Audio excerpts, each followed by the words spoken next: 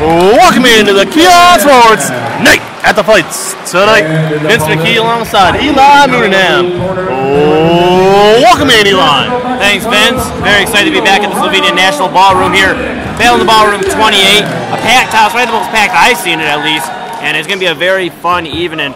And we're going to get underway right away, Vince. You know, we got bout one in the red corner. It's going to be Jake Nugent out of Strong Style in Independence, Ohio against Dominic Mendez out of International BC, which is Boxing Club out of Toledo, Ohio. And we're underway. Nugent in the red corner and in the blue corner, Mendez. And Eli, I'm going to let you fly solo here. Take it over. All right, Vince got to handle some big boss things, so here we go, folks.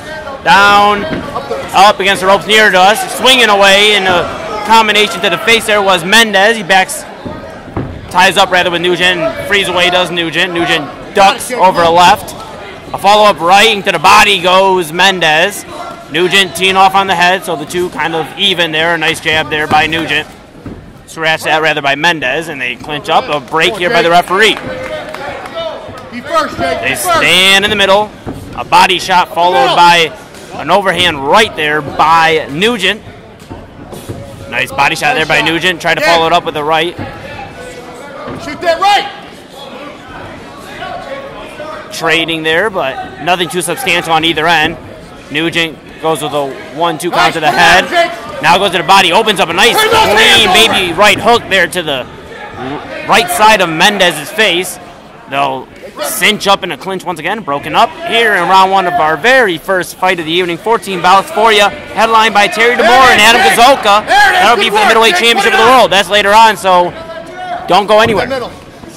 Body shots there by Dominic Mendez out of International BC, being cornered by Brody Stanford, a fellow champion. Brody has had some very, very fun fights in this Slovenian National Ballroom, including a fight against Anthony Canella that Keon Sports was here to call quite some time ago. It's felt like forever ago. Brody not on the card tonight, but is cornering Mendez. Put it on him, Jake! Nugent with a heavy right. And some fatigue seeming to set in for Mendez. A faraway left hook there by Nugent. Doesn't land too much there. Mendez walking him down to end the round. And that'll complete round one of action. Nugent will head to his red corner, headlined by Brian Gideon. Fresh off the first Gideon promotion fight war on the shore that we were here there last week. He's cornering the first fighter of the evening, Nugent, out of Strong Style. Mendez will talk it over with Stanford, and we'll take a quick pause in the cause for action. Back for round two, Eli Moonanam of Keon Sports here with you for Battle in the Ballroom 28. Vince McKee handling some big boss man things right now. He'll be with us later, so don't be alarmed, fight fans. Right now, I'll guide you through it, though. Nugent and Mendez up for round two. Nugent in the blue corner. Excuse me, Nugent in the red corner, Mendez in the blue corner. Get around him! Nugent with a nice right to the head of Mendez. And right now, Dominic Mendez continues to push in on Nugent, hoping to kind of eliminate some of that range Nugent has. But right now, all it's turning into is a little bit of a clinch. They push off, and then Nugent goes back to exposing the range, and he's won the inside.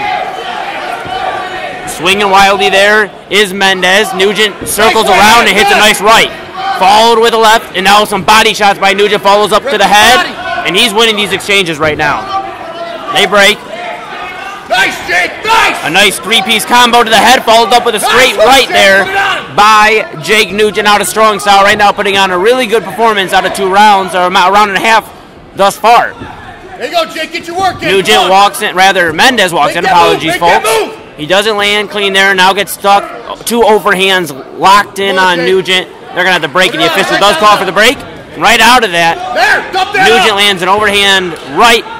Again, shoot it. Followed with a straight, 2 straights right, and actually connected with the left. Now punch close to the back of the head in that clinch, but it lands once again for Nugent. Here's Mendez, gets Nugent up against the ropes, and Nugent immediately sneaks out and hits 2 left hands, 2 jabs that is, out of the break. Body shots there, landing flush for Mendez, but not doing too much damage to Jake Nugent. Jake, good. Throw, Jake. Put it on him. And Nugent just continues to be active. Mendez has slowed down some of his pace from round 1, and right now, Jake Nugent is just having his way. He's walking all around the ring, and when he finally meets Dominic Mendez, he lands 2, 3, sometimes 4 in a row. He's landing at an efficient rate. That brings us to the end of round 2. 2 rounds in the books. Nugent Mendez, the first fight of 14. Keon Sports, back with you for Battle in the Ballroom 28.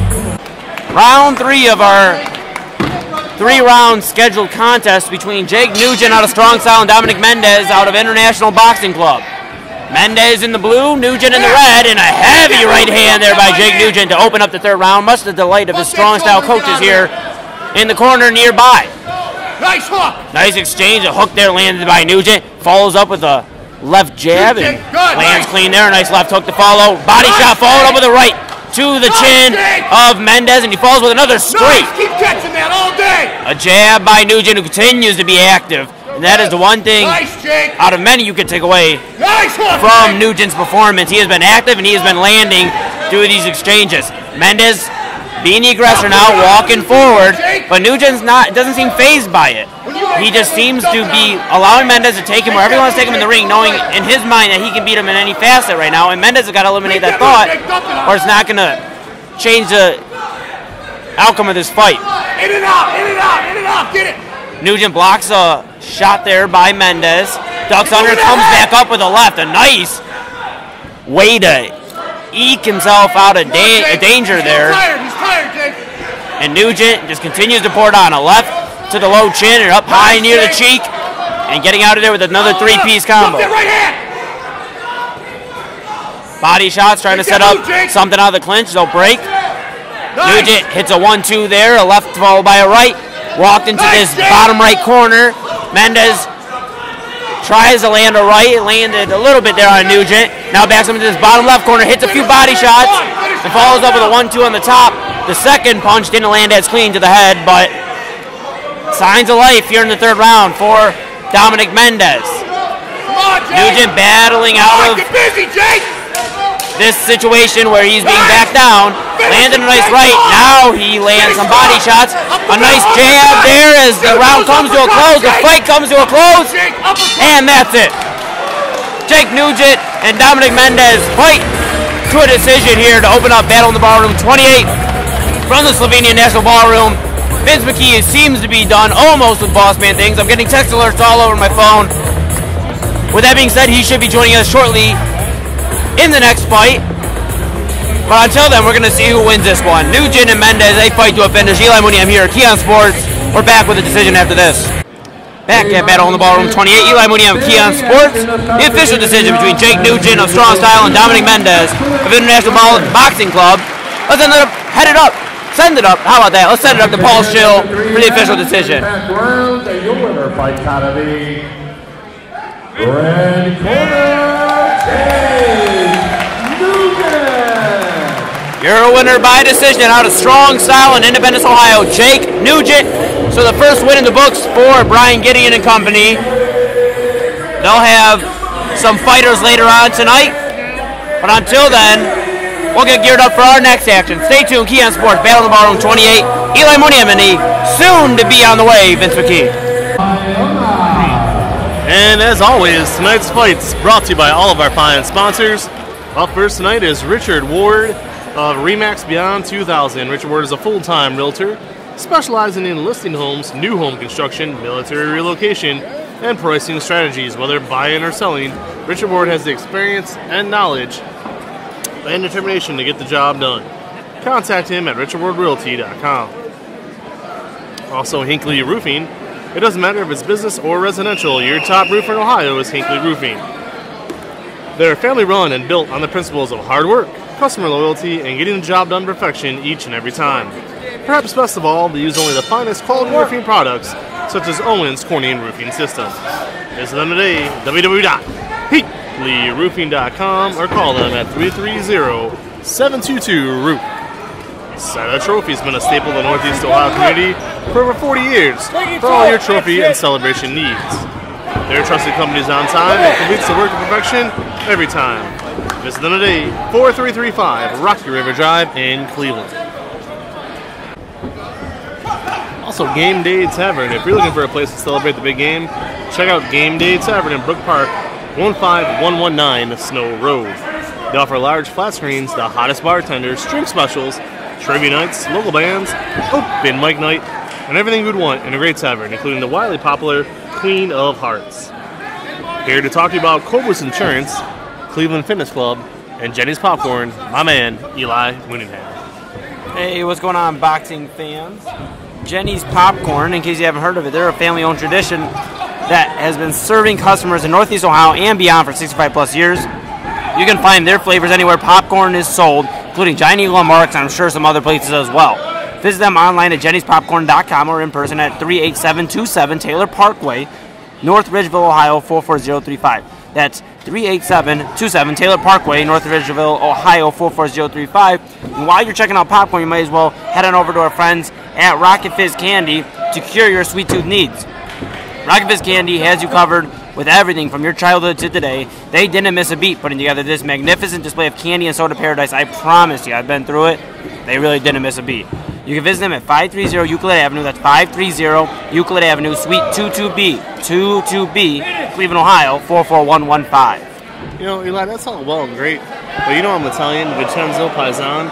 We're going to go for a really good Italian dinner. I'm glad you asked, Vince. If you're looking for a place to enjoy a post-game or post-fight meal, or maybe you just want to enjoy a nice night out with the lady, maybe even, and you love Italian food or Italian, I guess those don't, you don't have to be both. You can also just love Italian. But nonetheless, Frankie's Italian Cuisine has you covered from meatball to lasagna. Visit them tonight at 4641 Great Northern Boulevard. That's 4641 Great Northern Boulevard in North Olmsted, and get a hold of some spaghetti and meatballs. How about that? It's awesome. And if you need your house repaired or your office, whether it's indoor or outdoor, they do plumbing, they do it all. That's Mullins Constructions. We'll be back with more fights. Back here for Keon Sports Battle in the Ballroom 28. Eli Mooneyham with you. Vince McKee, though you heard his beautiful voice announce and reads, will not be with us for this next fight. He'll join us momentarily. But for this next fight, I'm honored to have a special guest at this time. Battle in the Ballroom's 152 male champion, Brody Stanford. Brody, how you doing, man? Good. How you doing, Eli? I'm doing good, man. It's been a really good night of fight so far. You know, we've had two, so it's kind of hard to judge early on. But, you know, the first one was really fun between Nugent and Mendez. Yeah. You were in the corner for Mendez. Yep. And then you had Hill and Brown just went on. One of the ones we won't have aired on the podcast, but still a pretty fun fight. Yeah, two really good action-packed fights. I'm excited to see this next one. Absolutely. It's going to be between Charles White out of MJ Zone, that's Michael J. Zone Recreation Center in Cleveland, Ohio, and Zane Fry out of Columbus, Ohio. He's fighting independent. So after a 132-pound bout between Nugent and Mendez in the novice division, we'll head to sub-novice, 178 pounds. So a little bit heavier, a little bit bigger boys, but it's around the neck of the woods for you, Brody. You know, around maybe. Yep. I fought a fight at light heavyweight before. Yeah, okay, fair enough. This one in the 178-pound novice division. So we'll head up to Paul's show for a moment and get the official introductions. Out of the red corner, he represents the Michael J. Zone Recreation. Please welcome Charles White. And his opponent, boxing out of the blue corner. He is an independent or unattached. He is from Toledo, Ohio, Zane Fry. All right, so the two boxes meet in the middle. We'll go over the rules, and Brody, what's even said in there? What's said in there when you're meeting right before the fight? You know, keep it clean. You know, just let's have a good fight and touch them up. Do you ever talk to your opponent before the fight? No, I just stare at them. Okay. I guess I would do the same. Yeah, Here we go. White and Fry. White in the red corner, Fry in the blue. The black trunks with red piping for the red corner White. Black trunks with white piping for White, rather, and then in the red piping is Fry. My apologies. So Fry in the red piping with black trunks, white piping, black trunks for White. All right, here we go. A attempted by Fry gets met with a left hand there by Charles White. Both guys starting off throwing big shots. Early on here, up against the ropes. And it seems like early on, Zane Fry is getting a little bit overwhelmed by Charles White and his aggressive nature. Tries to land a left there, can't land on the straight. Comes in head first and almost does like a double punch maneuver. Doesn't land nothing, and we're near the end of the round. It's going to be quick rounds in this one. That was a quick round. 1 minute rounds. Yeah, absolutely. Yeah, it's going to be a quick one, Brody. As Fry landed a rush off left to end it. We'll keep it here because of the short rounds. What did you see early on in that? Obviously quick rounds, Brody, but what did you see early on? I give the first round red just by the fact that he was being the aggressor, throwing bigger, cleaner shots. So I definitely give the first round to white. Okay. Yeah, I mean, early on it just seemed like it's hard with these rounds being so short sometimes, but Fry seemed a little overwhelmed. Would you agree that White, being the aggressor, almost seemed to throw Fry off mentally for what he was going to do? I agree. Okay. So we'll take a quick break here. Round 2 coming on up. Battle in the Ballroom 28, Charles White, Zane Fry. Round 2, Battle in the Ballroom 28, Keon Sports here to call it. Eli Muniem with Battle in the Ballroom Battle in the Ballroom 152 male champion Brody Stanford. And right out of the gate, Zane Fry swinging wild, didn't seem to connect on any of the punches too much. Fry throwing really big shots now. And the referee gonna wave it off here. What are they waving off here, Brody? Is it something with the gloves? His glove touched the canvas. So okay. He slipped, so he has to wipe his glove so nothing gets in his eye. Gotcha. Okay.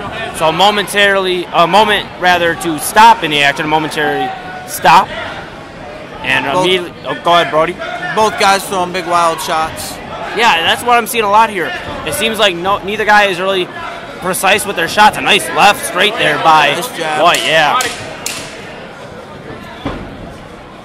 And it just seems like both guys are trying to establish something offensively. Final 10 seconds of another quick round, as there will be quick rounds in this fight. Sub-novice division, as we mentioned, and that'll bring an end to round 2. All right, 2 quick rounds, Brody. We'll keep it here again. Once again, I give the round to White. I think he established the jab. Very good in that fight. From Fry, he's throwing big shots, but they're wild, so he's able to get hit with straight punches. And a lot of guys, it seems like, have trouble. It sounds funny to say, but it's like he seems to have trouble moving, where they're trying to land combinations or something, where they have to exert a lot of energy. I mean, what is that? Just come with practice at that point? Yeah, I mean, when I'm fighting, I don't want to have to worry about my conditioning. I want to have to worry about my skills. I want to be fighting all the rounds with not even having to worry about none of my conditioning, because I come prepared. So if I'm White, I'm going to throw straight punches this whole round and beat him with them, because he's throwing haymakers. That'll be an interesting thing to watch out for here in round 3. Charles White out of Michael J. Zone Rec, and Zane Fry, an independent fighter out of Columbus, Ohio. Round 3 in this 178-pound sub-novice division fight. And we're going to get ready one more time here. I believe we're going to have a stop match, and there's some wet liquid on the surface of the mat, so they wipe it up, and we get going. Round 3. Here we go. Right out of the gates, they touch up, and then a few body shots. Oh, to the head there goes Charles White. Straight punches. Just like Brody Stanford mentioned, a straight punch right there by White, and he does it again, and he lands another left. Fry seemed to be bothered. He had the headgear pulled a little bit, fixes it up, and he continues to open his arms wide, Brody. Yes, that's straight punches will destroy that. Hands down of Fry, maybe fatigue setting in just a minute. White swings and misses. White has to be careful because Fry's throwing really hard shots. Fry backing up against the ropes. White hits a right to the side of the head. The final 10 seconds of this fight. They'll stand. Nobody trading. A step there by Fry, but I think they're going to let it run out. Left. Yep, a nice jab there, as you mentioned, Brody, by White. And that brings the fight to a close. So we'll come back with the official decision. We'll keep Brody here for a moment to the official decision, and then we'll find out. Is it Charles White or is it Zane Fry? Brody, who do you have before we go to the decision? I definitely have White winning the fight based on the clean straight punches he was landing. Fry he was throwing hard shots, but they just weren't landing clean on him, and straight punches down the pipe were able to beat that opening. Absolutely. Wise words from Brody Stanford, the Battle in the Ballroom 152 male champ. We'll take a pause for a moment. Decision coming up next. Back at Battle in the Ballroom 28. Keon Sports here with you, Eli Muniem and Brody Stanford, the Battle in the Ballroom 152 male champ. We're going to head up to Paul Schill, the official ring announcer for the decision. Charles White and Zane Fry. We'll find out who gets the win in their bout. Here we go. Red corner, Charles White. And there it is, Charles White, your winner by decision over Zane Fry in our third bout of the evening. And Brody, like you said, you really didn't see a confusing decision there. Yeah, I definitely think that was a one-sided fight. I agree with the decision. So Brody Stanford gives us some wise words in this fight. I believe Vince McKee is trying to fight for another fight for you to call. If not, I want to say thank you for your time. Best of luck the rest of the way. You got a long career going ahead for you. You got a lot of stuff going on. And if people want to follow you, find you, where do you want them to go? If I want to... Social media, wherever. Is there anywhere where they need to find you? Brody_Stanford at Instagram. Okay, there it is. Boom. Go follow the man. All right, Brody, thanks so much. Yeah, thank you. And we're back. Vince McKee alongside Eli Moonenham. Eli Moonenham doing a phenomenal job on play-by-play tonight. He's going to take you the rest of the way, and I will do my best not to screw it up too much on color. Wow, thank you, Vince. That was probably the most ringy endorsement we've had since we've been friends, and we've been friends for coming on 4 years. Holy smokes. Friends, acquaintances, you know. Something like that. This next fight is brought to you by MDG Flooring. They are located in Medina. Steve Walbaugh and the guys do a great job. MDG Flooring, you've been hearing us talk about them all year. You know how to get a hold of them. 330-725-5252. Also, Charlie the Painter, The Workout Factory, and Middlefield Nutrition. All right. Thank you, Vince. We're going to keep the action rolling along. Bout 4, Caleb Rivera out of Pride Boxing in Dunkirk, New York, will gear up against Hamza Imad Abadrabo out of Strong Style in North Elmstead, Ohio, where Vince McKee is around his neck of the woods. Now, I've seen Abadrabu fight numerous times. This kid is a gunner.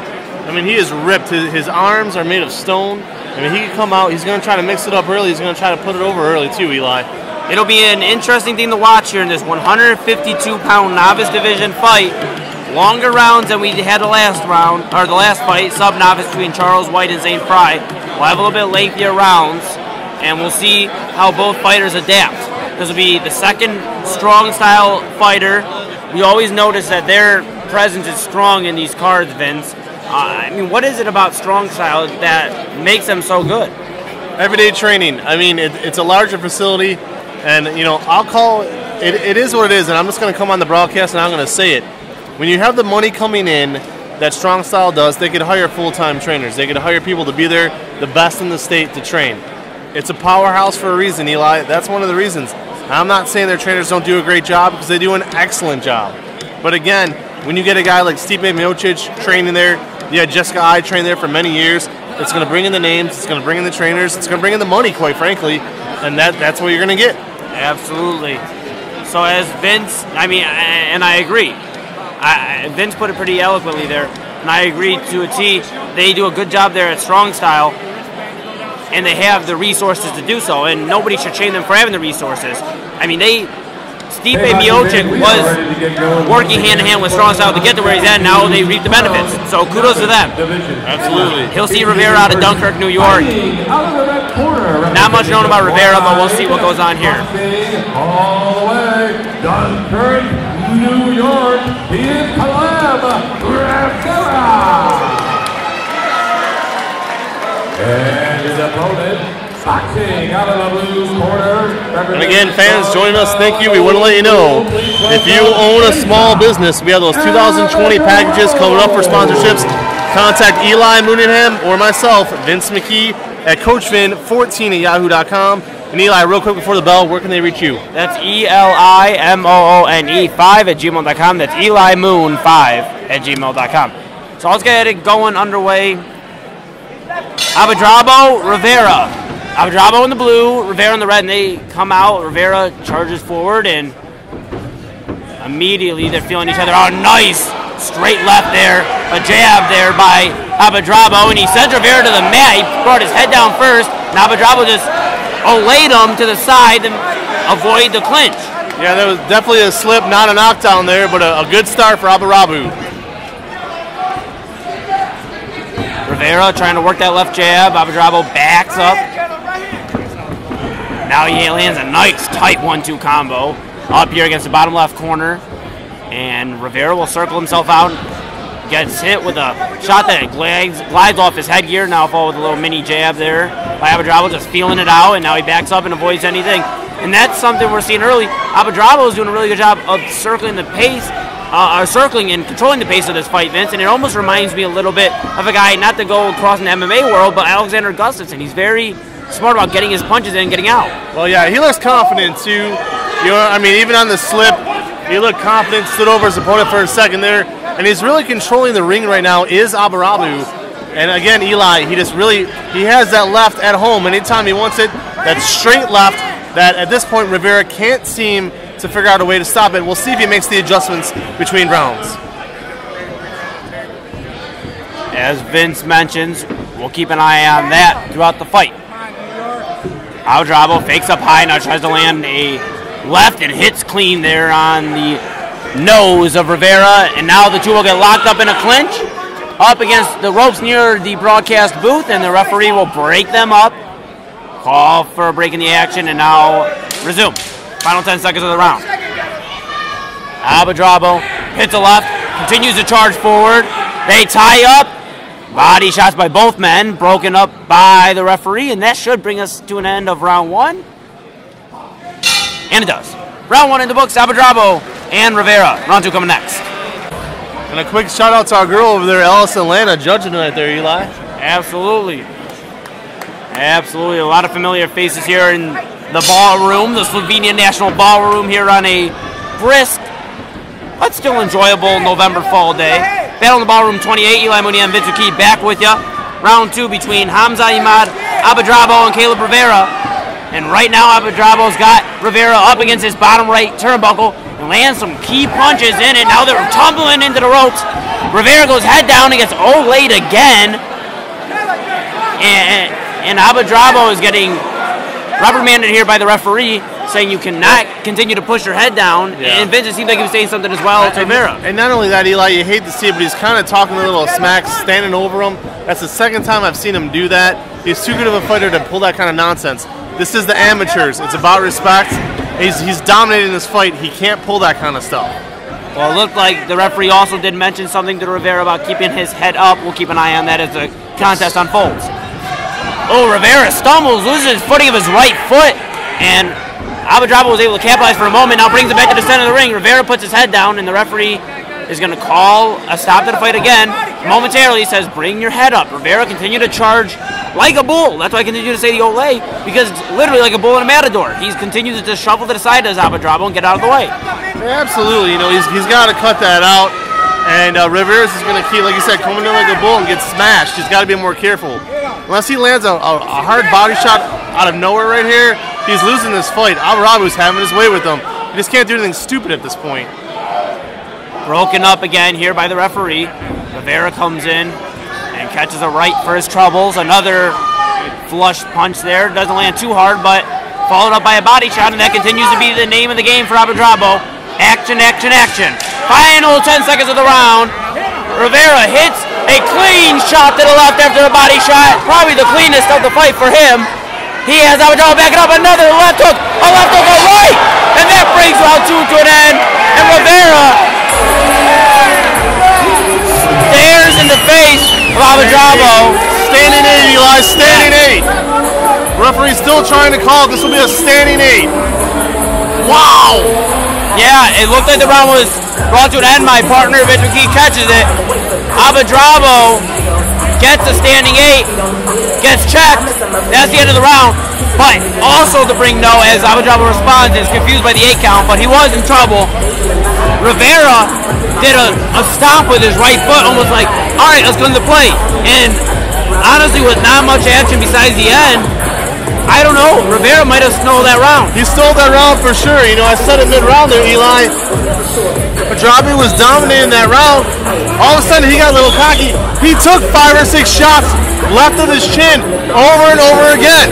Then, like you just said, the flurry at the end by Rivera, all of a sudden, and we're sitting next to a judge, but in my eyes, all of a sudden, what seemed like a 2-0 dominant fight is now 1-1 because of what we saw there in the closing seconds. We shall see how this one finishes up. Caleb Rivera out of Dunkirk, New York in the red. Hamza Imad Abadrabo out of Strong Style in the blue. Rivera out of Dunkirk, New York in Pride Boxing, that is. So he came all the way from New York. My dad just came back from New York, Vince. There you go. Safe travels, I hope. Well, he's back home, so we're all good. Good. I'll tell you, Rivera wants this one. I think something really ticked him off. Now he comes charging out again. Yeah, he charged, as Vince mentions, and he eats a few shots to the head. For doing so, gets rubbed up against the ropes. They'll break. The referee calling for boxing adamantly. A nice left there by Rivera. Gets blocked there. A few shots by Abadrabo. And they'll try to time up their hand respectively. Rivera misses with the left hook lunging. Continues to stay crouched, Vince, and it seems like that's eliminating body shots. Yeah, no doubt about it. Both guys ultra aggressive to start this third round. I think they both feel it's anybody's fight right now. And here we go again, Eli. Another locked up here. Up against the ropes near the broadcast booth and circling out of this way as Rivera lands a punch to the face and another one of Abadrabo. Bats him up. Lands a nice left there, does Rivera. He lands a right. Abadrabo has a look of panic in his face. He throws a right to try to buy some time, but this is starting to swing in the direction of Caleb Rivera. I'll tell you, this fight is one big punch from being over. Both these guys can end it at any second, and they are both throwing caution to the wind here. Eli, I gotta say, I'm just enjoying sitting back and watching this. Best fight of the night by far right now. It has been a fun one, a tight jab there by Rivera. They'll get cinched up and broken up. Here we go again. Rivera hits a nice left over the block of Abadrabo right through his guard there. And now he tries to follow up, ducks underneath, and gets caught with a hand over around his neck. And it was a good job by Abadrabo to land a few key punches in there tight, but a nice follow-up by Rivera. Rivera's having his way with that left hand anytime he wants it. Final 10 seconds of the fight. Rivera charging in forward. Abadrabo evading pressure, tries to throw a strong left. Does not land. Rivera says there isn't anything you could throw, or something of that. I'm not a lip reader, but it was something not nice that you probably wouldn't say in front of your mother. Holy smokes. That turned into a barn burner. I'll tell you, that first round was all Abadrabo. First half of the second round was him too, and all of a sudden, flip a dime, here came Rivera. Something, hey look, I'll just say it. When somebody stands over you twice, you get pissed, and then you come back. Anger definitely fueled the second and third rounds of Caleb Rivera. But will Hamza Imad Abadrabo hang on? Strong Style looking to go to 2-0 tonight. Dunkirk, New York looking to bring home a winner. We'll take a quick pause. Kian Sports, Battle of the Ballroom 28, back after this. And I'm going to move my phone off so it's easier. That was a good one. That was a really good one. Boxing fans, it's a three-action background. Your winner, he fights out of the blue corner.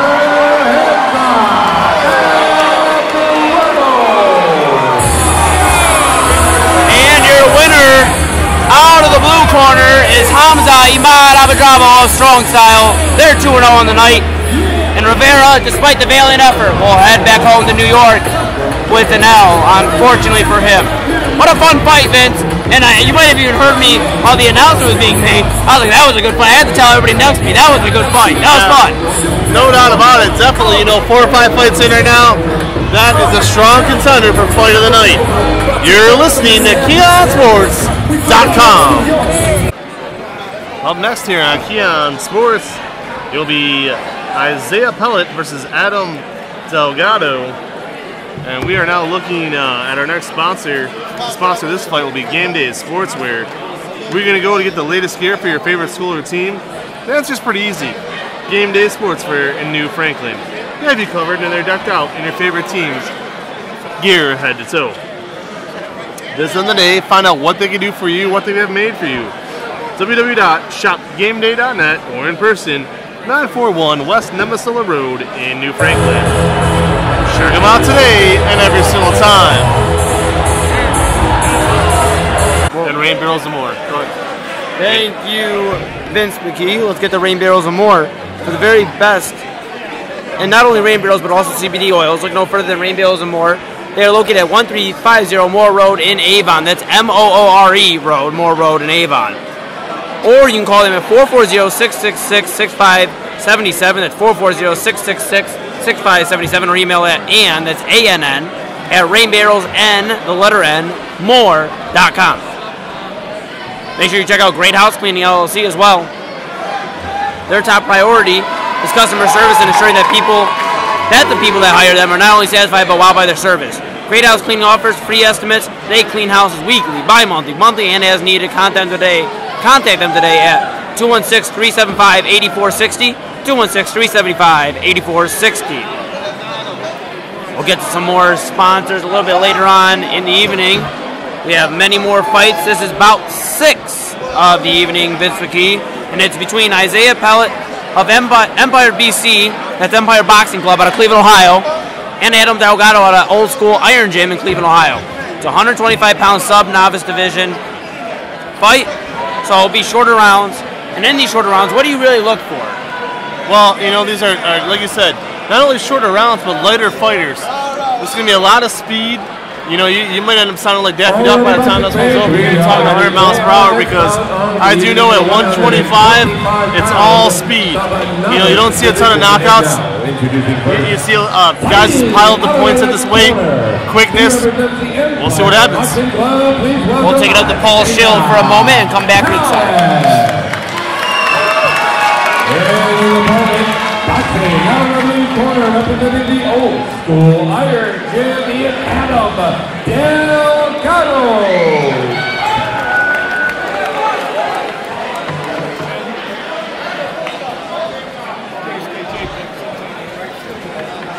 All right, so it's Pellet in the red gloves, blue corner in the blue gloves, Delgado. Eli Mooney and Vince McKee with Keon Sports here with you for Battle in the Ballroom 28. Thanks for joining us, everybody. And away they go. A nice left on the chin there by Delgado, rather by Pellet, excuse me. Delgado follows back with a nice lunging right.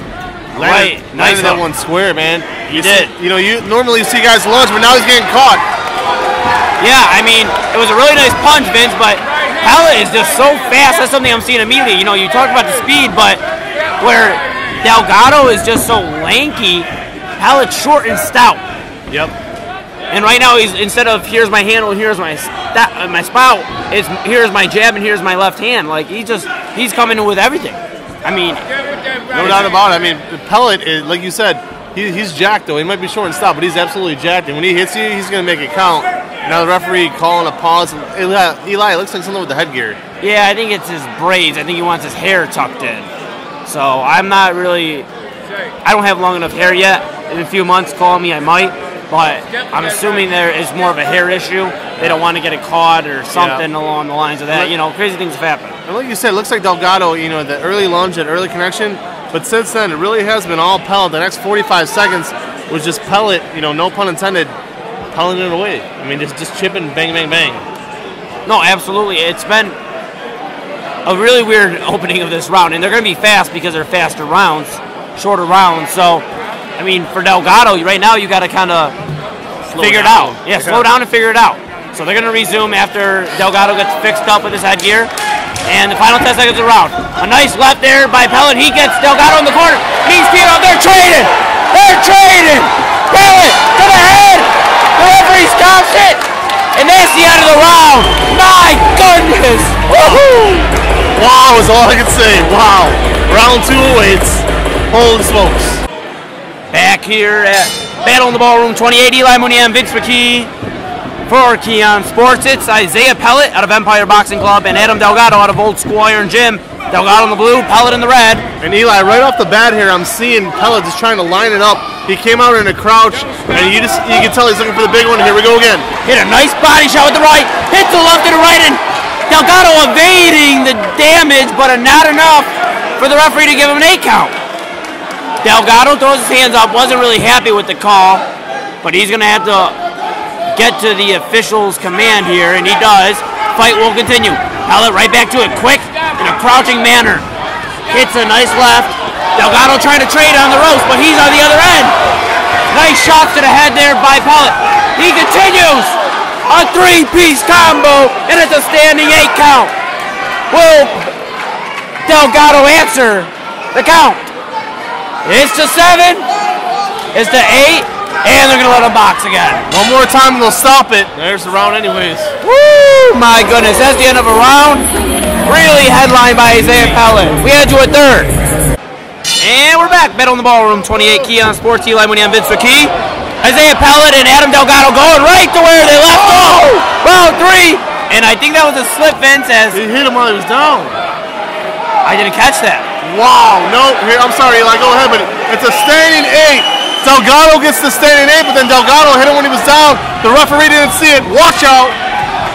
Yeah, they just continue to trade. The referee calling for a stop. The referee calling for a stop, and both fighters getting very frustrated. But they have just been continuing to fight and go at it. I think they're taking a point away for not listening to the command.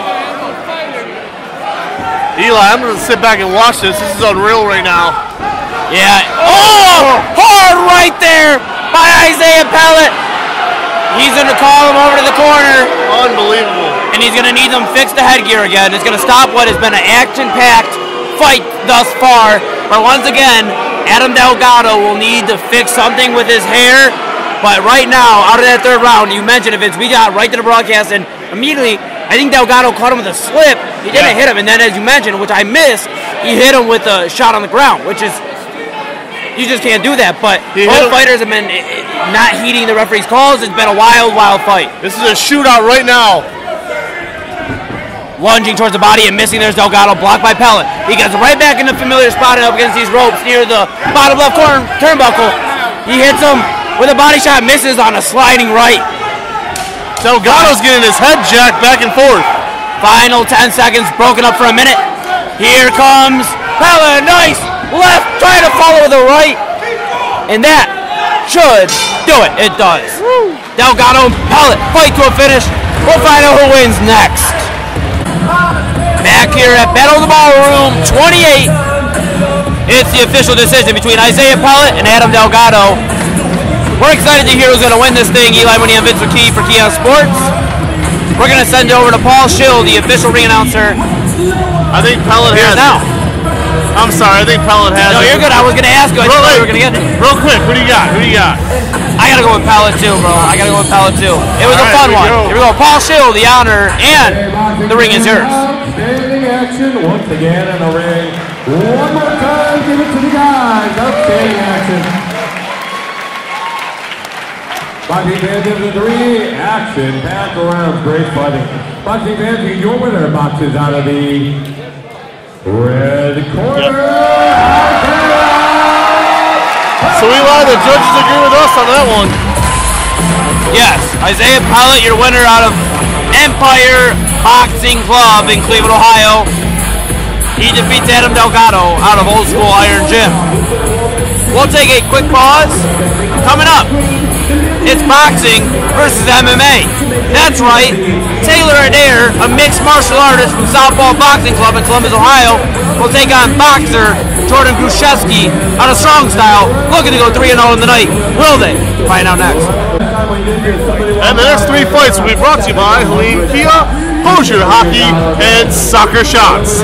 If you want to be a sponsor, email me, Vince McKee, at coachman14@yahoo.com. Right back we come. Battle in the Ballroom 28. Back here is Eli Mooney and Vince McKee for Key on Sports. And we have, as we mentioned, Jordan Gruszewski out of Strong Style, and Taylor Adair out of Columbus, Ohio. We mentioned boxing and MMA.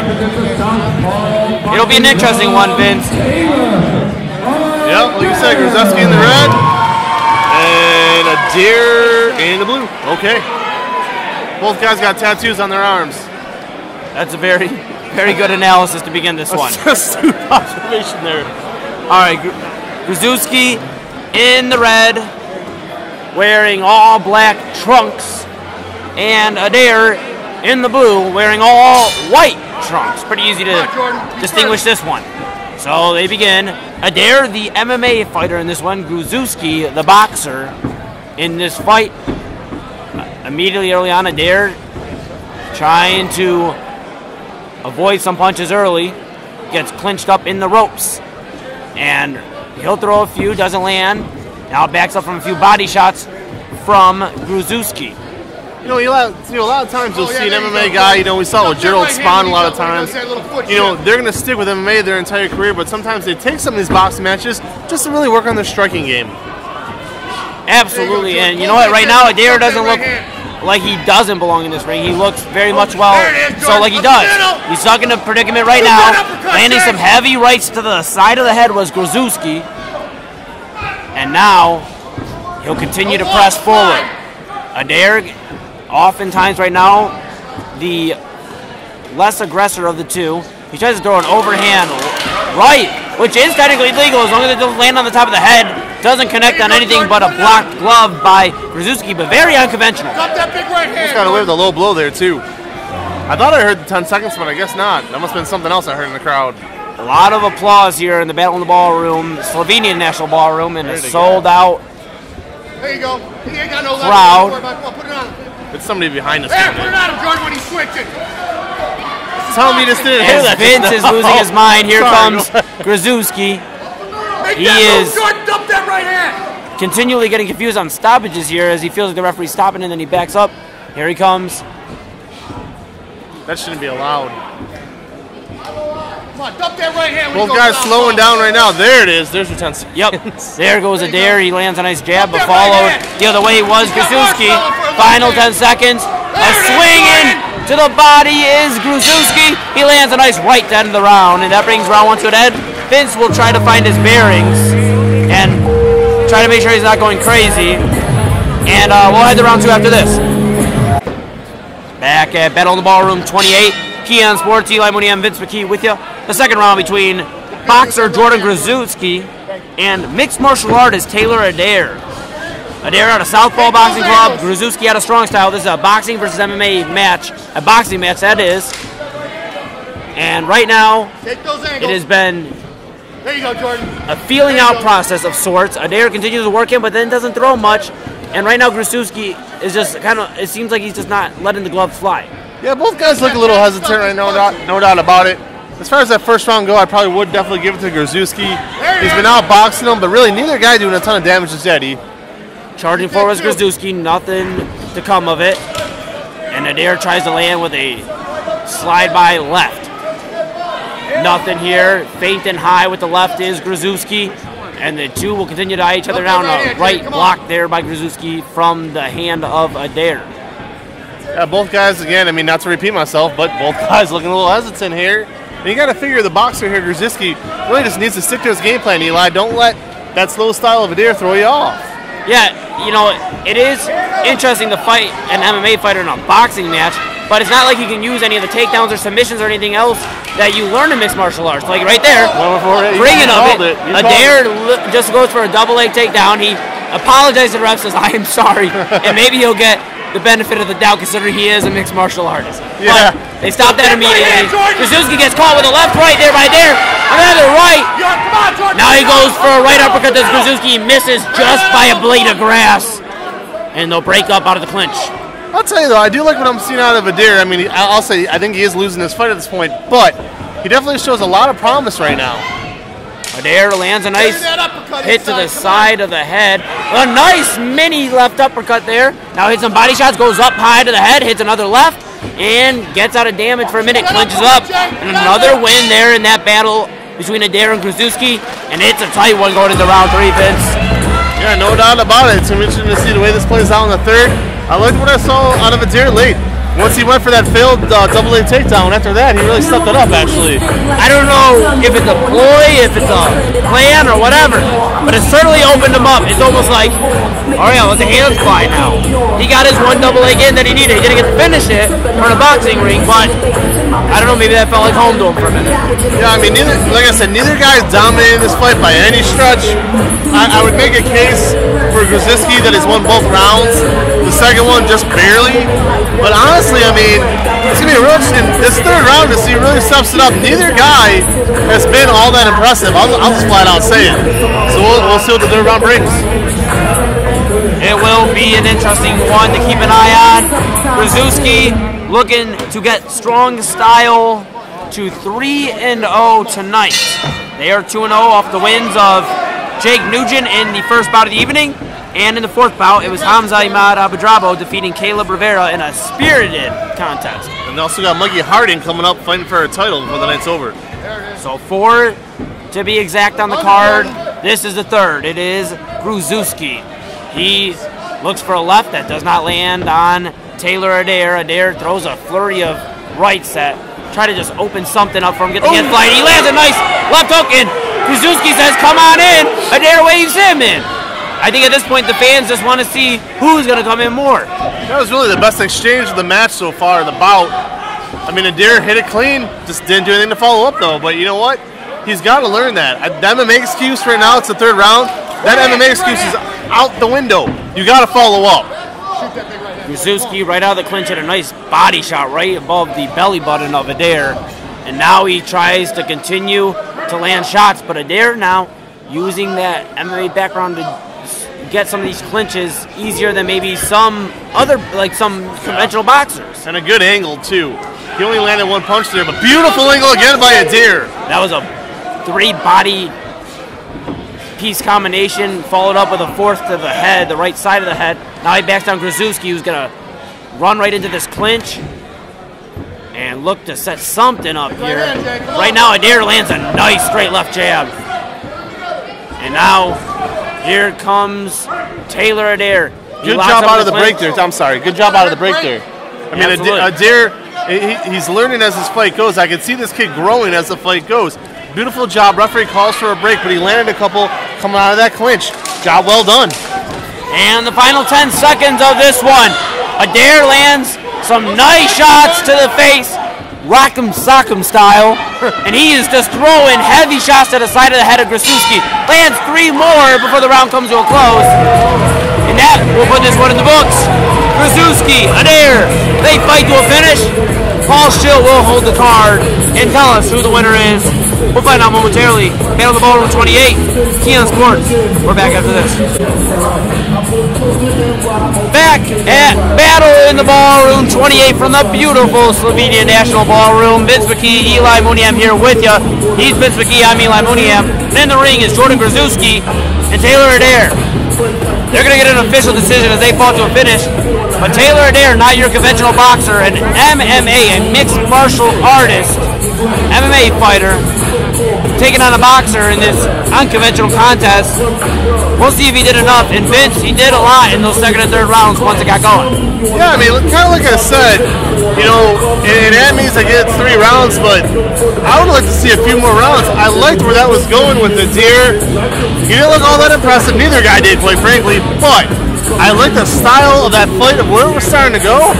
It was interesting. We'll see what they say. Here's Paul Schill. Fans, once again, outstanding action here in the ring. Please put your hands together for these 2 outstanding athletes. Nicely done, gentlemen. Boxing fans, after 3 rounds, your winner boxes out of the blue corner.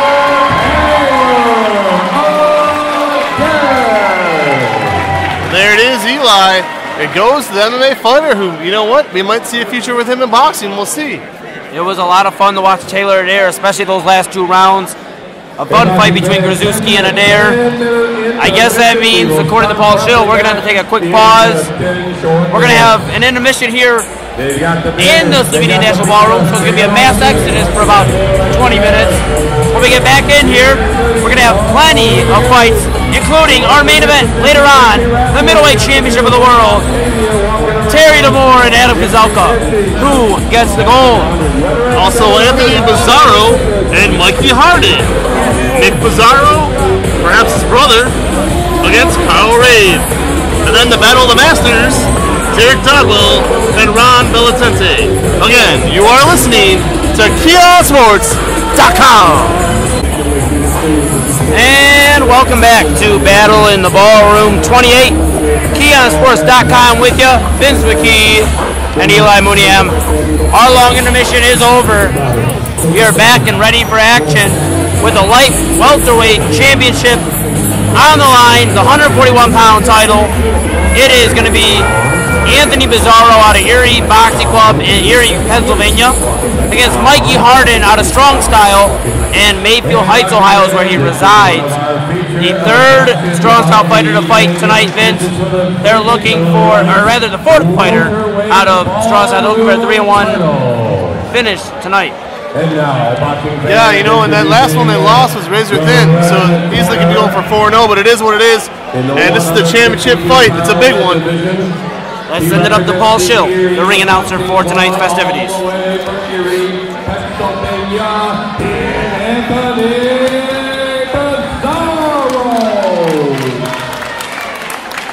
And his opponent, representing the blue corner, representing the Strong Style and Old School Boxing from Mayfield, Ohio, please welcome Mike Hayden.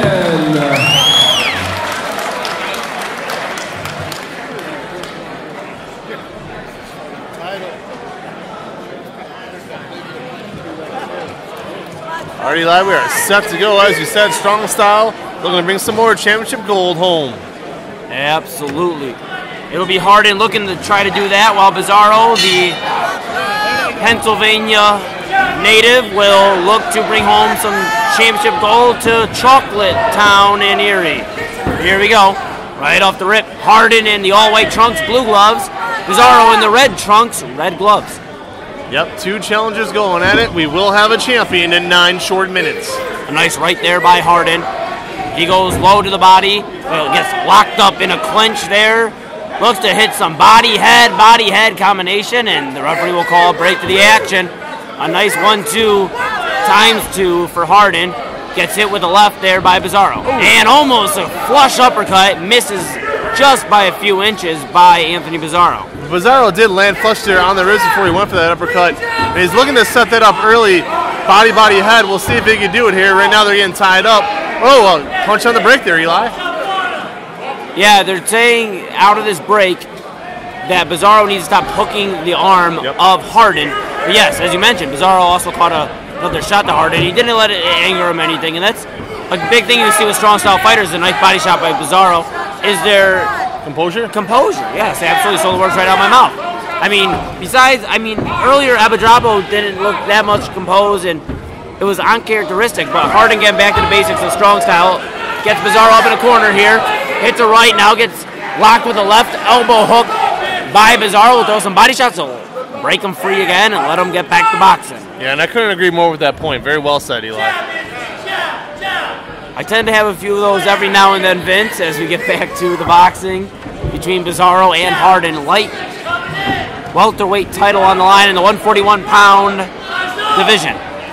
Here comes Harden in the blue, swings with the left, misses, and gets locked up for his troubles. And the referee will break them once again. Early on, it looks like Bizzarro trying to establish an inside game, not letting Harden establish any reaches. We get the final 10 seconds of the round. Bizzarro lands a nice right, looks for a left, misses, and after the first one misses for Harden, he lands a nice right to end the round. That sends round 1 to the books. Round 2 coming up next between Bizzarro and Harden. Back at Battle in the Ballroom 28. It's Mikey Harden, it's Anthony Bizzarro. It's a light welterweight championship on the line at the 141-pound division. It's Vince McKee and Eli Muniam back here for KeonSports.com. Round 2 begins, and a nice right there by Bizzarro, followed up by a right of Harden. The two trade to begin the round. That exchange there was better than anything we saw in the first round. Both guys definitely got a talking to by their corners between rounds, because they're coming out a lot more aggressive right now. A left hook flies off the face of Harden, but connects for Anthony Bizzarro. Harden looks for that jab and might have just touched the nose of Bizzarro. He looks for the body and looks to go up on the head, almost goes to the back of the head, has to watch that. But now he walks down Bizzarro here in the bottom right corner, and Bizzarro wisely circles back to the middle of the ring. Yeah, Harden's looking good right now, Eli. He's coming out aggressive. He landed there again. He's done it multiple times. Mikey Harden doing what it takes in the second round thus far.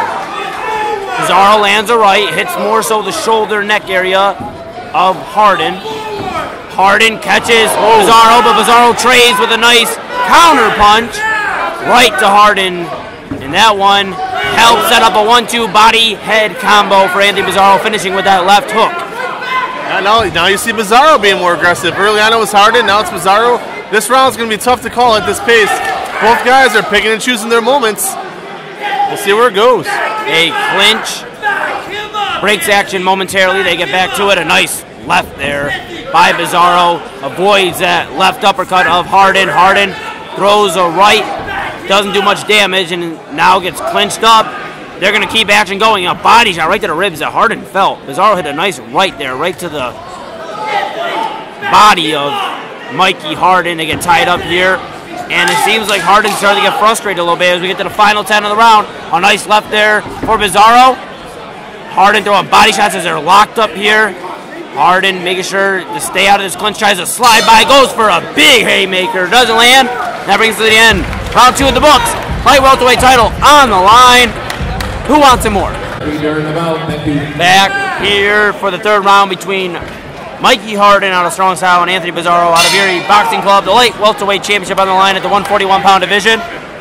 Round 3 underway. Vince McKee, Eli Mooney here with you for KeonSports.com.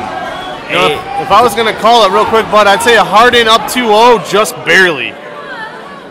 But I could, at the same time, though, I could easily see it going the other way. I mean, that's how close this has been. As Vince gives his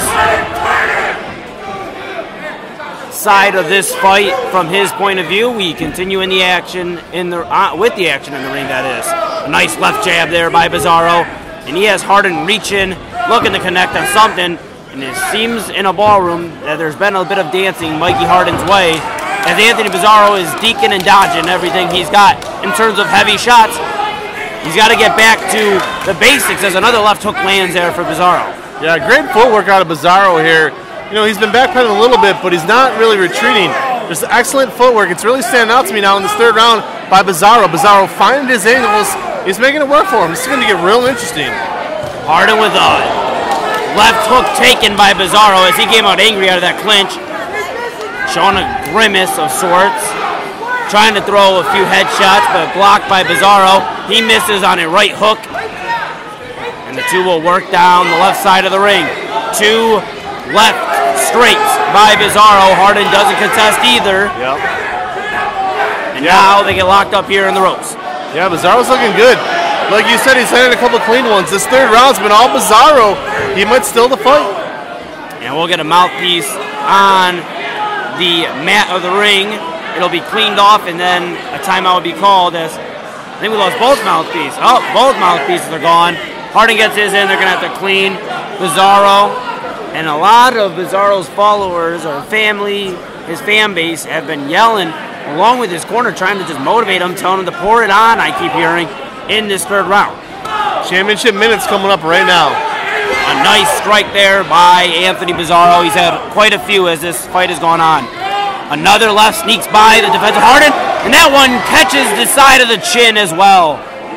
We'll get a break for a moment. Final 10 seconds of championship minutes. A few left by Bizarro. Harden chases in. Another right by Bizarro. They're locked up in the ropes, and that brings this light welterweight championship bout to an end. Anthony Bizarro, Mikey Harden, they fight to the finish.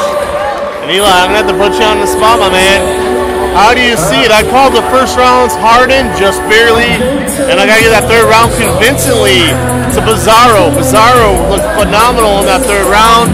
This is going to be really interesting. How did you see it? It's going to be tough. Bizarro put a lot of strikes on Harden and started getting him rattled near the end of the fight. But Harden did some good things, body strikes, engaging while in the clinch. I'd have to flip a coin on this one. Right now I'd probably go Anthony Bizarro, but we'll see. The judge will answer a question momentarily. We'll step away for a moment. KeonSports.com back in just a few seconds.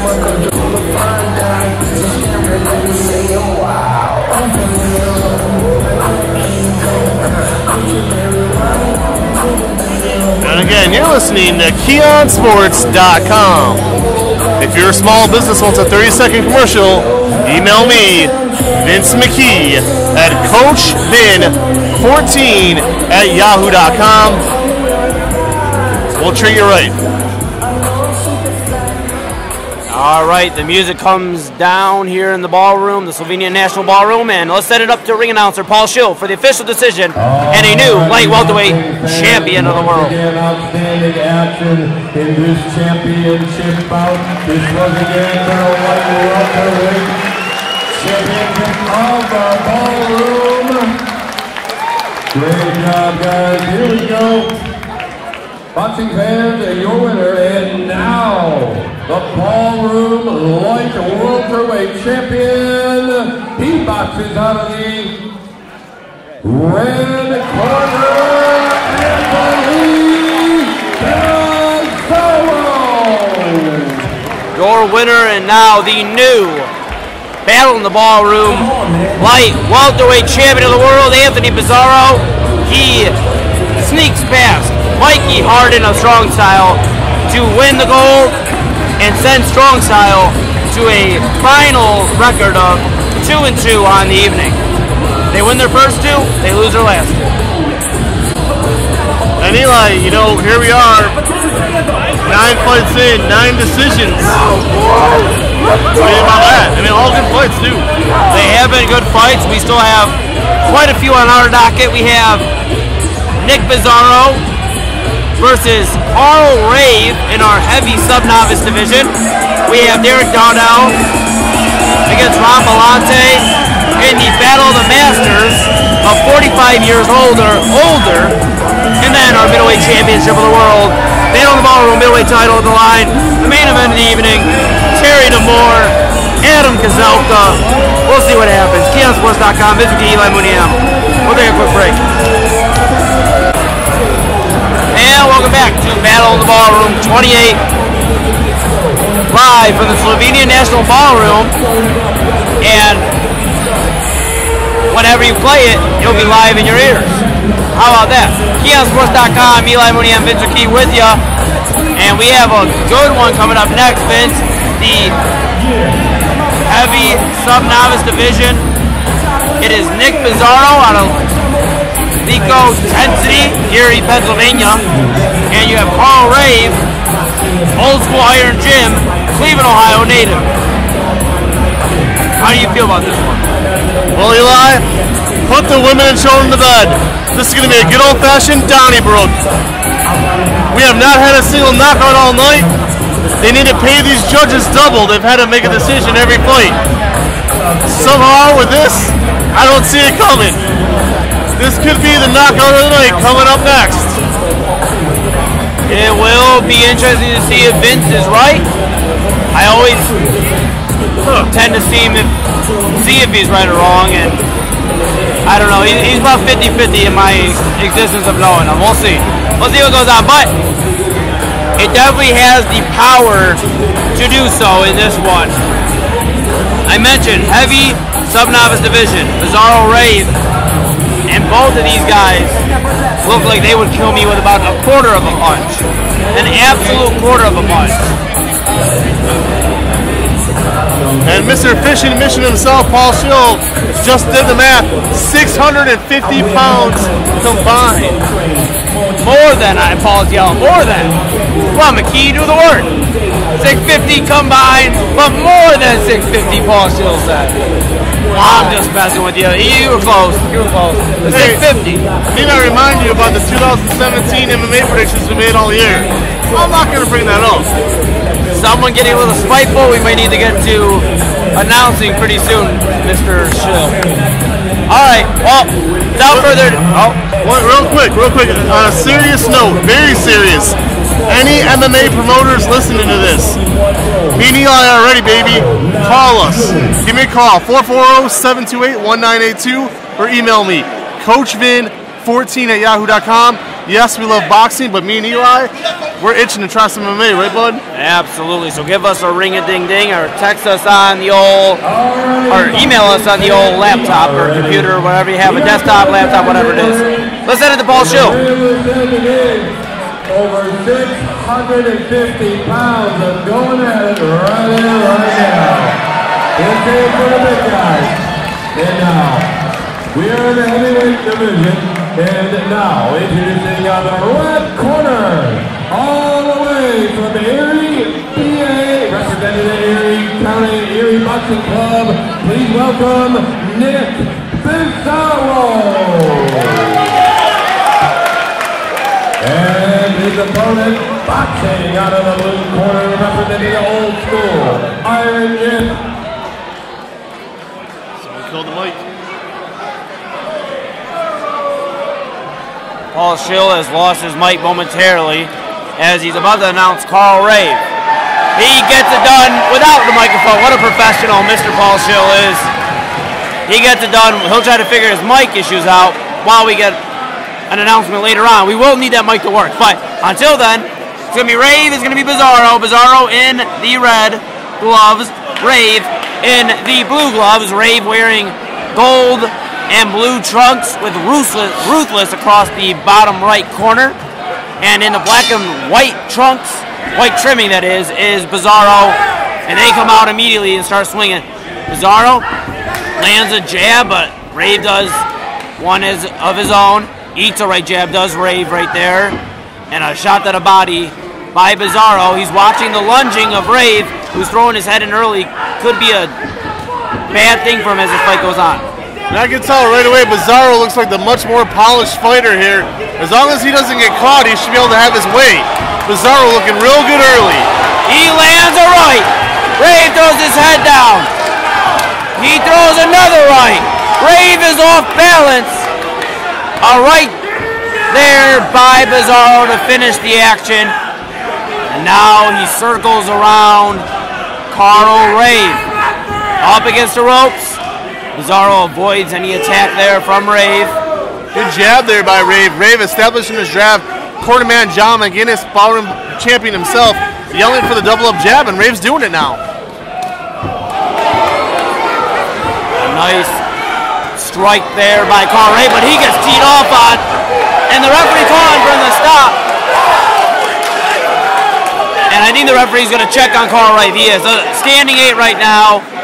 They're going to see if Rave will answer the count of the referee. He's up to 6. And they're going to say, let's finish what we started in the ring. Final 10 seconds between Pizarro and Rave in this first round. A lockup. They break, and that brings the round to an end. Round 1 in this heavy sub-novice division complete. Round 2 coming up. So really kind of looking into this, Eli, you know, I gotta say, Pizarro looks like the better boxer, the better fighter, however you want to word it. His style is very, very good. Now, Rave has a chance, though. With his kind of size, all Rave really needs to do is land one clean shot, and he can end it. Very interesting to see where this goes. Good insight there by my good friend Vince McKee. Round 2 begins. And a nice right to begin the round by Pizarro.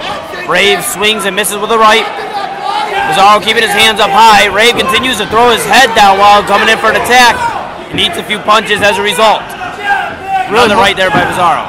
Really much of the same, too. You see Pizarro trying to box, and Rave really just kind of slug and go for that home run ball. But right now, kicking and popping is Pizarro. He's looking real good, but he's got to stay out of the range at the same time. Easier said than done. He caught a clean right, as Vince mentions that. And the referee is going to go to another standing 8 here for Carl Rave. Will the Cleveland native answer the call? They will call time for a doctor. Rave answers the 8 count, but they're going to go to a doctor and check on Carl Rave as Nick Pizarro stays focused in that top left corner, that turnbuckle, trying to keep his eyes on this fight and keep focused. Sometimes these delays can throw a fighter off by waiting too long. Yeah, I think the doctor might stop this, Eli. Let's see. Nope, gonna let him go. Gonna let him go. So Rave will continue. Him and Pizarro get back into their corners. And they begin again. Pizarro once again in the red gloves. Rave in the blue. A nice right there by Pizarro. Followed by another right. He hits another right. In his corner calling for the finish. A flurry of punches. And that's it. The first finish of the night goes to Nick Pizarro. Eli said it all, a flurry. Rave couldn't get an answer. He couldn't get that one shot in to stop him. An unbelievable flurry. Got ahead into Nick Pizarro. His team section over there going nuts for him. They made the drive to PA, and they made it for good reason. This night belongs to the Pizarros. Anthony and Nick come in, both big wins. Impressive showing by Nick Pizarro, who just started to pour it on and found some weaknesses in the game of Carl Rave. Rave just must continue to work at this if this is what he wants to do, because he did look unpolished in areas of the game, putting his head down, swinging wildly, and with a guy like Pizarro in there, he just found the openings to continue to tee off. And then when the time was right, he laid it on him, and that caused the finish. Already 2 standing 8s, that's the TKO finish. And, that's basically the gist of it. You can't continue to get standing 8s, and the referee is not going to continue to allow you to continue. Yeah, we got 3 ring circus going on behind us right now. I got to draw attention to it. Looks like Paul Schill has his microphone back on. This is the first good sign. What a wild couple minutes that was. That's all I can say. What a wild couple minutes. Here we go, Paul Schill. Get ready. We'll take a quick pause. The official decision between Pizarro and Rave coming up next. Pizarro, your winner. Back to Battle in the Ballroom 28. And here comes the official decision.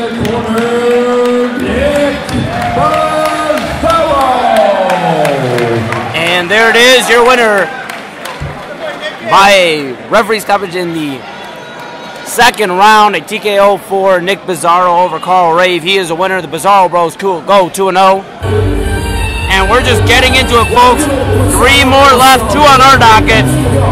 It'll be coming up, the Battle of the Masters, Derek Dowdell versus Ron Belante in a heavy Masters division, 45 years older, Vince.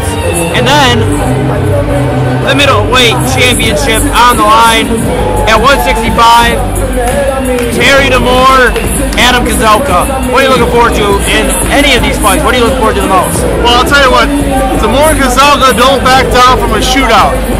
I would expect both guys to tee off on that one. The Masters division, who knows? We'll see. We'll see. All right, we shall see. And with that, we'll take a quick break. KeonSports.com, Vince McKee, Eli Mooney on Battle in the Ballroom 28 from the beautiful Slovenia National Ballroom. Back after this. We are here with Nick Pizarro, the winner of that last fight, along with Marcus. First of all, congratulations, the first knockout of the night. John, well done. Thank you, I appreciate it. This hard work, all glory to God. That's all I gotta say, you know? Yeah, absolutely. Vince McKee alongside Eli Mooningham here. If I could just start real quick, I mean, I said it immediately about 15 seconds into this fight. I said, put size out of the picture. This kid can fight. He's more than size. A lot of times you see a big guy in there, and he's going for a home run ball. You didn't do that. You went in there and you boxed. Tell us a little bit, Marcus, too, about his training. His training is very intense. We go 6 days a week. We go very hard. We go from our weight training right after, then we go into our more of a higher intensity training with our resistance training. Then we get close to the fight. We do a lot of our conditioning, a lot of work on the fast switch muscles, and a lot of boxing. And the difference between our training and a lot of other trainings is obviously the intensity, because we are Luco intensity, and we do spar with a lot of MMA fighters because they move a lot, and that's what we needed for him to do. So we don't do a lot of sparring with boxers. We do a lot of sparring with MMA fighters. All that to say is like, for my size, I move really good. I think, I'm just different in there, and we train different. I can fight just as fast as guys like 100 pounds less than me. And I work on my hand speed. I work with a lot of MMA fighters, because each time you get a different style and stuff, and you have to have fast hands. And coming from a fighting family, I got blessed with the power, the speed, and everything. And I'm just putting it all to use by just working hard and just listening to my coach and just executing. This is the hardest working boxer in the world. And I'll put anything on it, and I'm serious. It's the hardest training camp in the world. So, as he's getting greeted here, Marcus, and I'm sure Nick can jump in here a minute too, talk about, he comes in, Rave comes in with his head down, and you know, he basically just seemed to be very errant the whole fight. How do you kind of train something like that? We do a lot of different drills where people come forward and come backwards. And the body was open a lot, but Nick did find a weak spot up top, and he just went out there after that weak spot, and he found it, and he wanted to keep going. A lot of people get to the body, but he found that weak spot upstairs, so he got to that weak spot upstairs, and that's how he handled the fight. Yep, you know, I got blessed with power and everything, and after the first few jabs I saw his eyes like roll back and stuff, and then I'm like, I know I have this guy, so I just kept on him and on him because he showed that moment of weakness and everything. I just attacked it. So. Yeah, absolutely. No, I mean, it was impressive. And after this, are you trying to get back in the ring immediately or what? Yeah, absolutely. You know, my goal is just to keep improving, and like sometime by summer, like my goal is like to go pro. So. You said you were part of a fighting family. Yeah. Is Anthony your brother, cousin? He's my cousin. Awesome, man. That's yes, awesome. Yep. So I'll correct that on the broadcast. We may have thought brothers with the last name coming in from Pennsylvania. So cousins for everybody out there listening, but still, I mean, He's like family. a brother to me, though. I love him to death. So. All right. Same. Where can they find you on the old social media? You can find me on Instagram at Nick Bizzarro.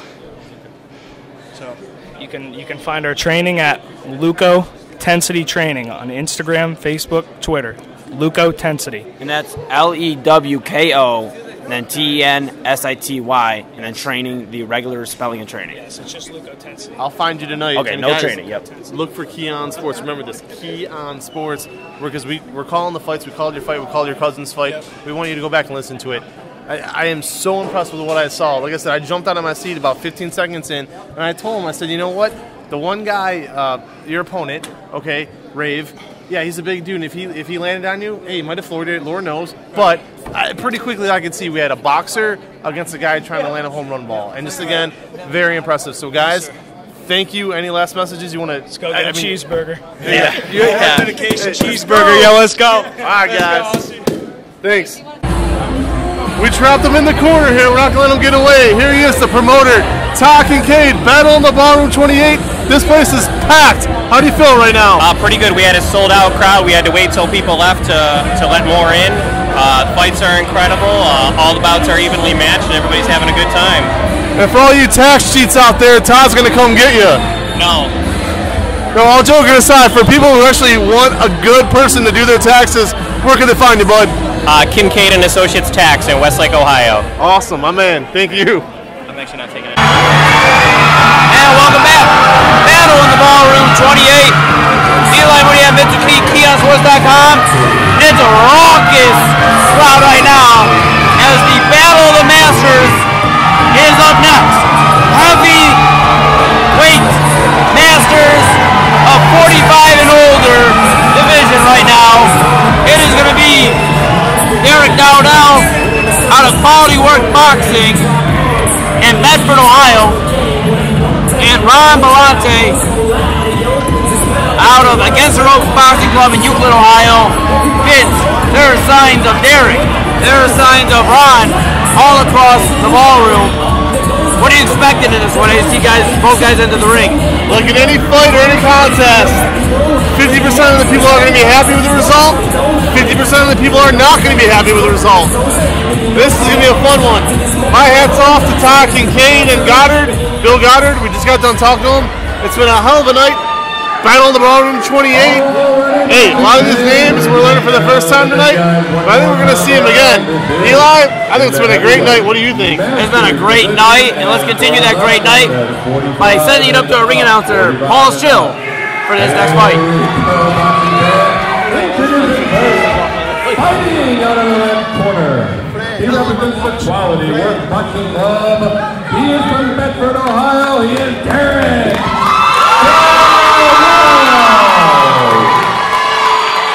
And his opponent representing the blue corner, boxing out of the Against the Ropes Boxing Club from Euclid, Ohio.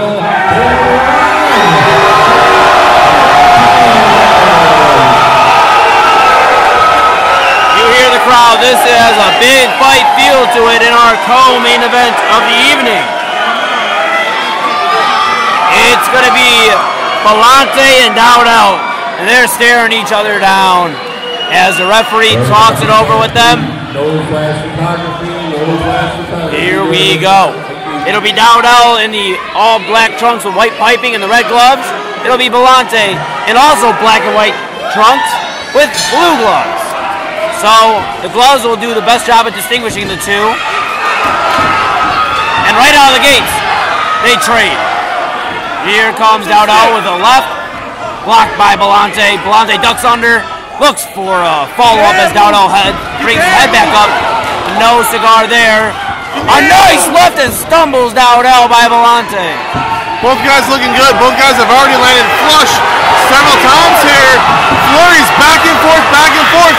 Like Eli said, rock'em sock'em robots early. A left uppercut by Belante, and he continues to press forward. Another left, he misses there, but falls over the left, and right to the head. Another left for Ron Belante. He stumbles Dowdell. Yeah, Belante has hit him flush 3 or 4 times right now on the chin. And he's landing it well. Final 10 seconds of the round. Body shot there by Dowdell to find some offense late in the round. And that's the end of the round. A wild left by Belante misses. And they'll head to their corners. Round 2 coming up next. Round 2 coming up next between Belante and Dowdell. It's coming to you in just mere seconds, and we're underway. Vince McKee and Eli Muniam of KeonSports.com. Battle of the Ballroom 28. Our co-main event of the evening, a Battle of the Masters. Dowdell hits a nice tight right there on Belante. Hits a left and tries to follow up with the right. Doesn't connect. Glides there with the right fist. Goes to the body, but Belante trying to target up top. Both men regroup. Nice left there from Belante. And falls off on the right side of the ear. But now Dowdell will push Belante to the ropes. Belante shrugs him off. This is a true battle of grit and determination. Honest to goodness, a nice left there by Belante. And a nice right to follow by Dowdell. And he hits the surface. They'll say it's a slip. It's a slip, folks. They're going to just check and make sure he's all right. But it is a slip, not a knockdown. Key to mention in this point of the fight, Vince. Yeah, I mean, both guys have had some very sloppy footwork all night, so it doesn't shock me that this happened. Final 10 seconds. The closing seconds of the round. A nice left there by Belante, and a nice left by Dowdell to finish. 2 close rounds. 1 more to go. Dowdell, Belante, round 3 coming up next. As round 3 begins between Dowdell and Belante, it's loud. It's very loud. Vince McKee, Eli Muniam back with you. Here we go. We're going to try to call the action as best we can over the noise. Belante tries to go for a 1-2 combo, starting with the left. Doesn't get that. Dowdell evades pressure, hits a nice left. Belante misses with the right. Dowdell misses with another right. He hits a nice jab there to the face of Belante. And he's starting to do some damage. Oh, heavy hands by Dowdell. Belante waves off the contact and continues to throw it. But right now, Eric Dowdell is going bananas. Dowdell's winning this fight. No doubt about it. Dowdell dominated this round.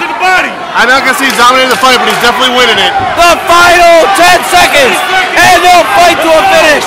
Dowdell with a right, a clinch by Belante, another right by Dowdell.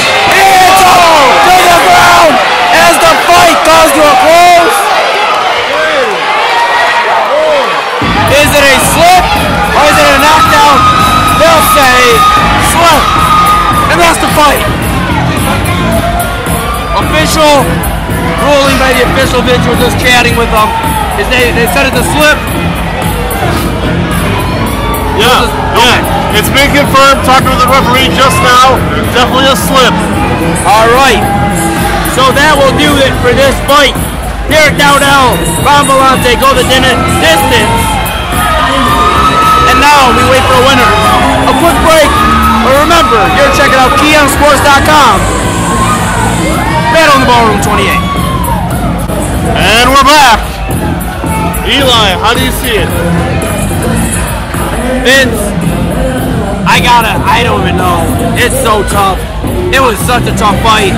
Dowdell really came over in the third and did well. Belante established the first round It's a coin flip. Whoever won that second wins it. Yeah, I don't know, man. I disagree. I think Dardell took all 3 rounds. That third round he dominated.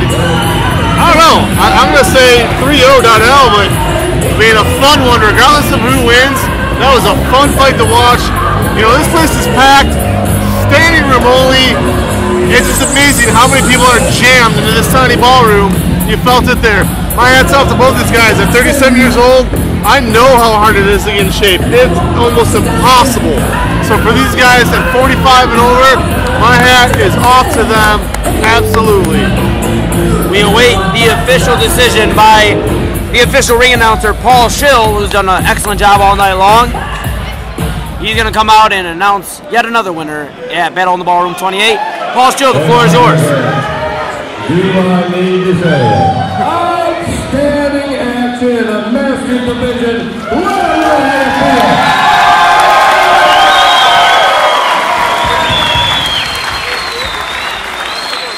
Boxing fans, after 3 action-packed rounds, your winner, he boxes out of the red corner.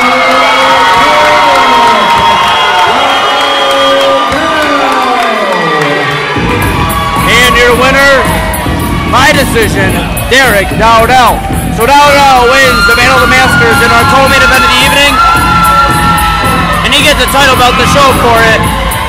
He is the champion this night over Ron Bellante, and as Vince McKee is generating more and more inspiration to get in the ring. Yeah, not me. Vince McKee at this point is if you got folks are at home listening, he has been bouncing back and forth since the fight has ended, and I'm thinking he might get in the ring very soon. Yeah, I just need to get back to my playing weight. We'll see what happens. But I'll tell you what, Eli, again, for Eli, this is Vince McKee. Thank you for joining us tonight. We got 1 fight to go. Guys, it's been a blast as 2019 comes to an end. It's been a year of dreams for Keon Sports. We've gone places we never saw coming. We'll be back in 2020. I think that much has been decided. And boxing will be a big part of what we do. But again, for you MMA promoters, let us know. We want to diversify. Main event now, man. We saw this guy last week get stopped by Travis Charles, but he's back tonight. Terry DeMore. Let's see what he's learned against the guy we have covered countless times, Adam Kozolka. It'll be a fun one. Kozolka has been a champion in his own right before. He's looking to get yet another championship under his belt. Terry DeMore, as you mentioned, tried to shake off a loss just a week ago to Travis Charles. But right now that loss doesn't mean anything because he has 3 rounds to go out there and prove that he is the middleweight champion of Battle of the Ballroom. And I'm noticing something right now. Brian Gideon is in the corner of Terry DeMore.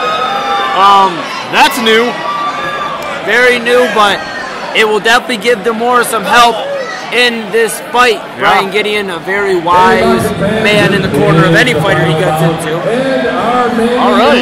Let's send it up to Paul Schill for the official announcements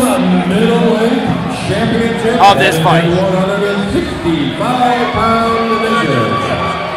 And now, introducing the red corner. He is unattached from Kansas, Ohio. Please welcome Terry DeMore. And in the corner representing the blue corner, he's from the Empire Boxing Club from Aurora, Ohio. It's Adam Kozolka.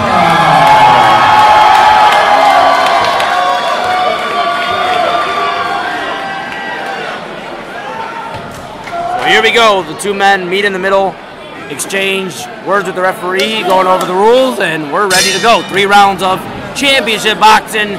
Sit tight. Eli Muniem and Vince McKee here with you.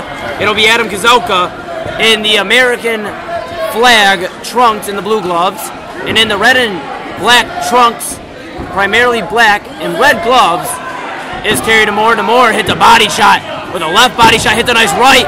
And Kozolka eats a few shots early on. The referee will stop it and say you need to twist those fists. Nice right there by DeMore, however.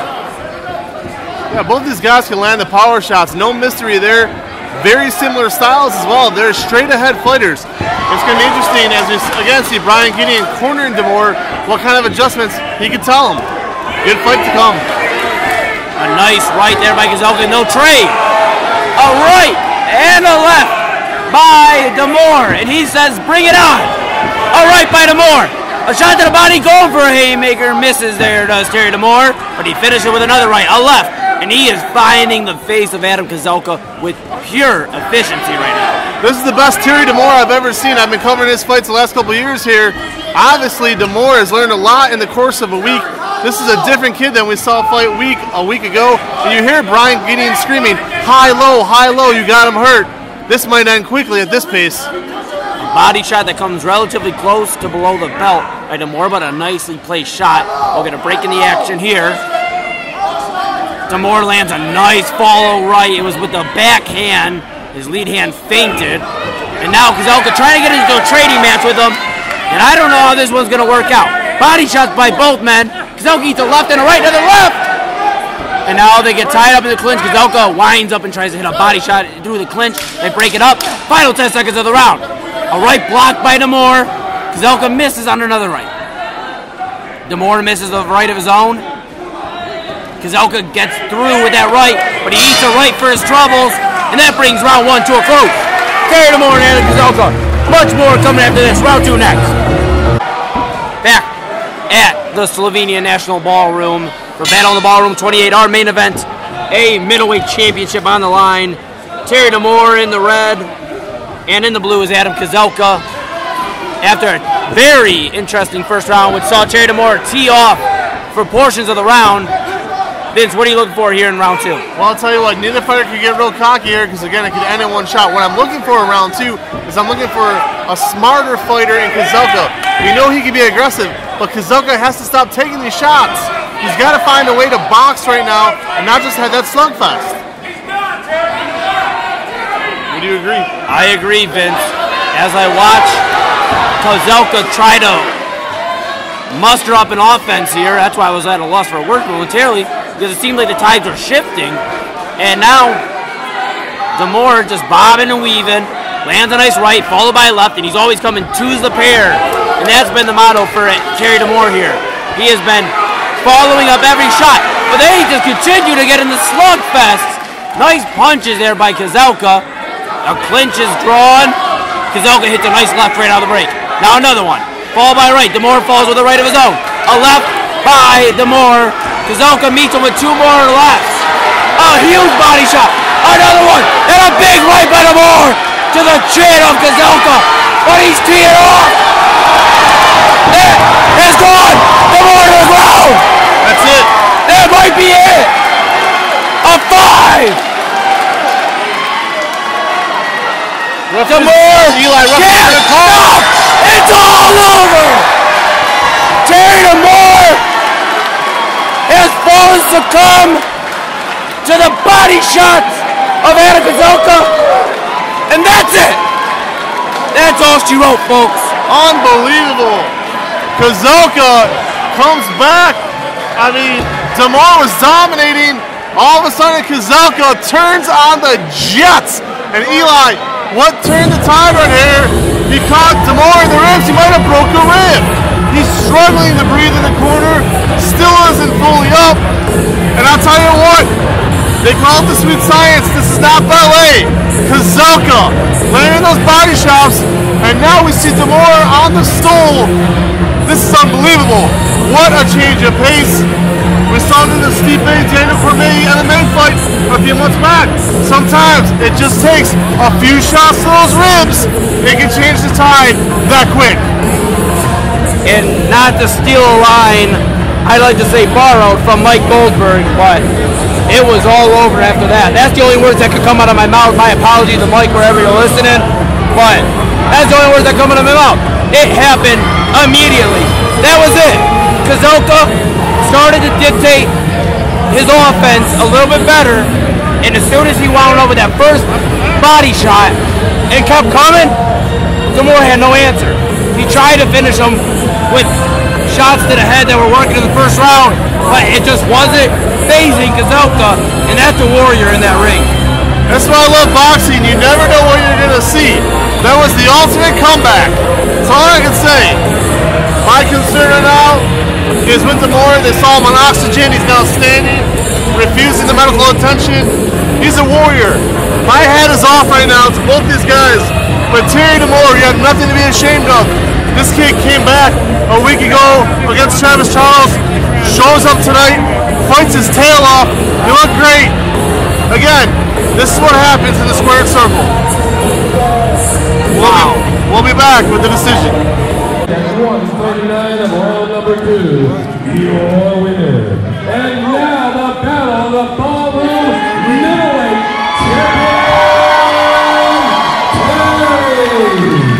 champion, Adam Kazalka.